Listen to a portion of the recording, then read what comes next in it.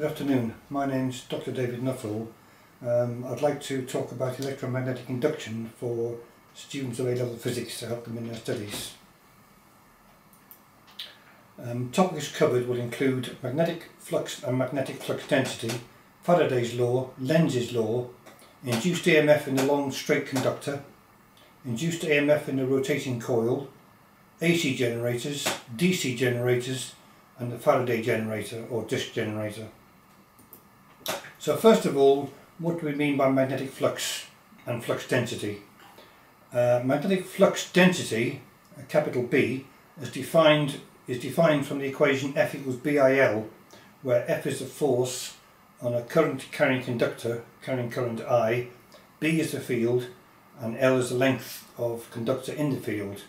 Flux density is shown by closely spaced lines of magnetic flux as they thread through a given area.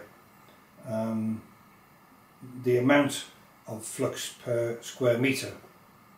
The total amount of flux psi is given by the density multiplied B multiplied by the area A.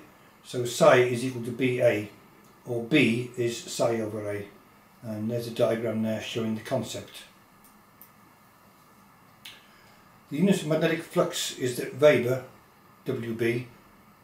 Teslas and Webers are related. 1 Tesla is 1 Weber per metre squared. Similarly, for a coil having capital N turns, we can define the magnetic flux linking the coil psi as BAN.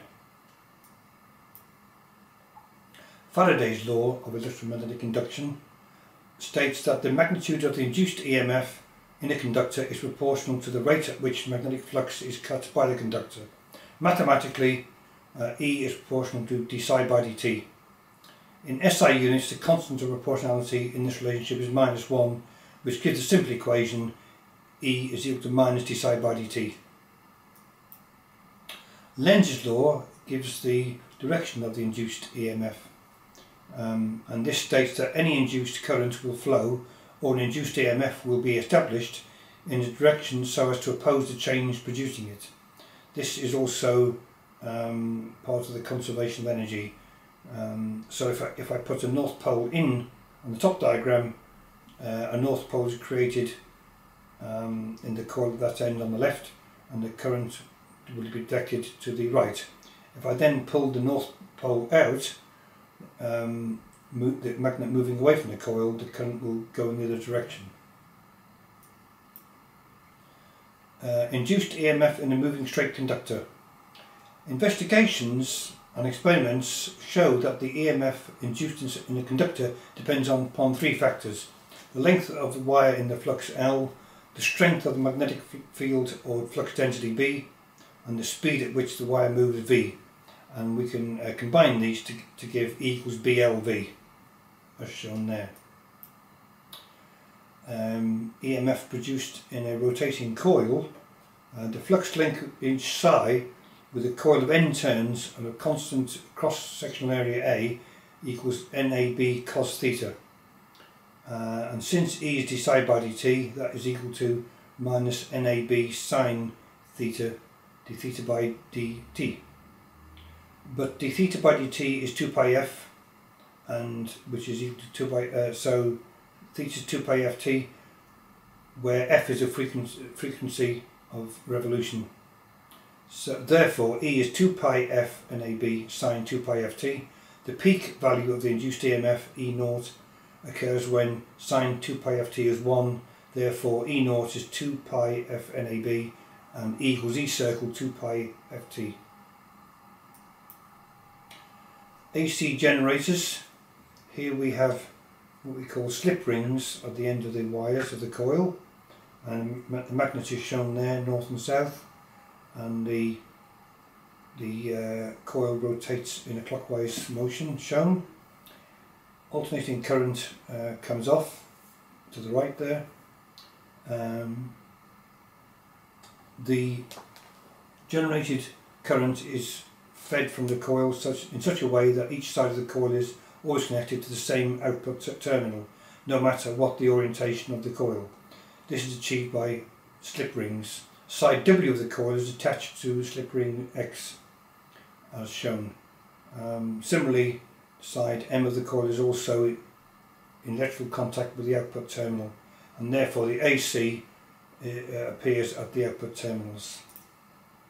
In the case of DC generators, we have a thing called commutators. This means that we get a type of sinusoidal output, but there's no negative after the cycle. The direction is always the same. This is because the same cutting always occurs whichever side we look at, so we get a DC output on that one. It's caused by the difference in the output mechanism, as we can see, slip rings and commutators accordingly. Finally, the Faraday generator is simply a disc rotating in a magnetic field. In one revolution, the disc cuts through the flux between X and Y, as if a single radius has cut through the magnetic field, which passes through the whole of the area of the disc, and therefore the flux in one revolution is B pi R2 squared minus R1 squared, where B is magnetic flux density between X and Y. And so if we gather these things together, we can show that E is F B pi R2 squared minus R1 squared. You typically get the EMF in the order of a few millivolts from the output from this. So here's some simple worked examples to try. First one, if the flux density through a coil of N turns is reduced to 0 at a constant rate, what is the producing an EMF V in the coil, what was the time taken for this to become 0? And there's a variety of options there to choose from. If you want to try that, the tape will stop and then you can reconnect and have a look at it in a minute. Solution to worked example 1. Since V is minus N d psi by dt, that implies that T is N psi over V, so the correct solution is therefore key B. Worked example 2. Diagram shows an aircraft of length L, wingspan X, flying horizontally at speed V in a region where the Earth's magnetic field of uniform flux density B is inclined at the angle theta to the Earth's surface. Which of the following gives the magnitude of the EMF generated between the tips of the wings by EM induction? Again, the answer will follow shortly.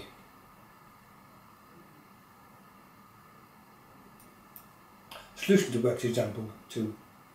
If the field were vertical, then simply the flux cut per second is equal to BXV. But the field is inclined at angle theta, then the vertical component of the Earth's field is B sine theta, making key E the correct response. Finally, worked example 3. This is a disc generator type question.